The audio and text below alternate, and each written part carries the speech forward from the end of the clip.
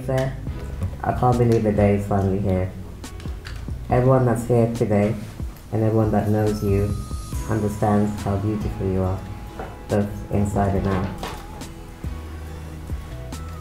I'm in awe of the Lord's kindness and faithfulness throughout our journey. I'm blown away that He's paired me with my perfect match. Yes, our love may appear unconventional because it's not what you see on Instagram or on TV. But our God makes no mistakes. I repeat, our God makes no mistakes. Amen. Amen. A cord of 3 strands is not easily broken. Through this marriage, many will be inspired. Amen. Through this marriage, perceptions will change. Through this marriage, the world will see a glimpse of heaven. Amen.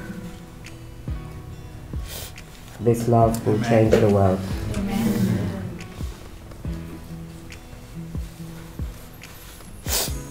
My prayer for today and every day of our lives is that God will be glorified.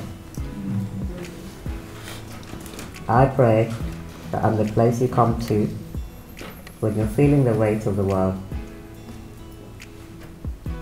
The place you come to when you receive the best news ever.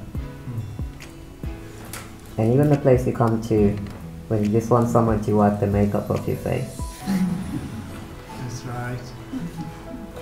Mayfair, I'm committing to loving you, honoring you, and cherishing you. I'll always remember a conversation we had with your mom, when she reminded us that love is not just a feeling, it's a decision. Today and always, Mayfair, I commit to choosing you. With my body, I honor you. All that I am, I give to you.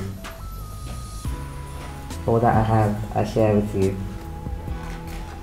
Within the love of God, the Father, Son, and Holy Spirit.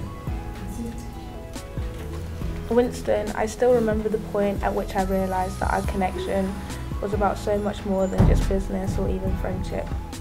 I remember when I first decided to pray about us. I imagined my prayer would go something along the lines of me asking God to give me a sign that you were the man He had for me. But instead I find myself asking God that He give me the grace for this relationship, because truly I never needed a sign. Your whole being has been a testament to God's unfailing love towards me.